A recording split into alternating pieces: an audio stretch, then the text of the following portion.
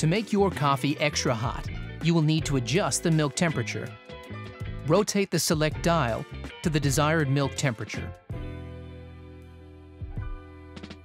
You can also change the milk texture by pressing the select dial and toggling it to the milk texture function, as indicated by the flashing milk texture triangle. Rotate the select dial towards Capp for more texture or Latte for less texture.